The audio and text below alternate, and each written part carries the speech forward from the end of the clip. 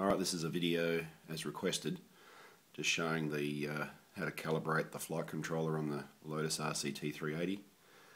Okay, I've got my iPhone sitting up on two glass ornaments, so try and get the wide angle to see both the sticks on the radio.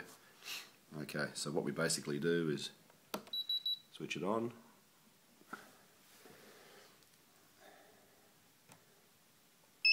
First beep, full power, and then back down again, and then back down again.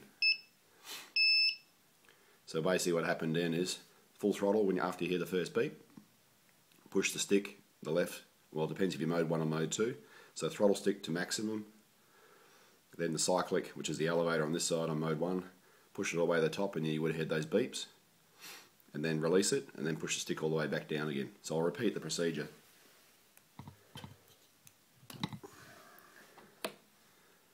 Right, so transmitter on. I normally count to 5 seconds. As soon as you plug the battery in, you'll hear a beep. Throttle up before you hear the second beep, and now pitch up, hear that beep, that repeated beep noise, and then push the stick all the way to the bottom. And that's how you calibrate the flight controller on a T380.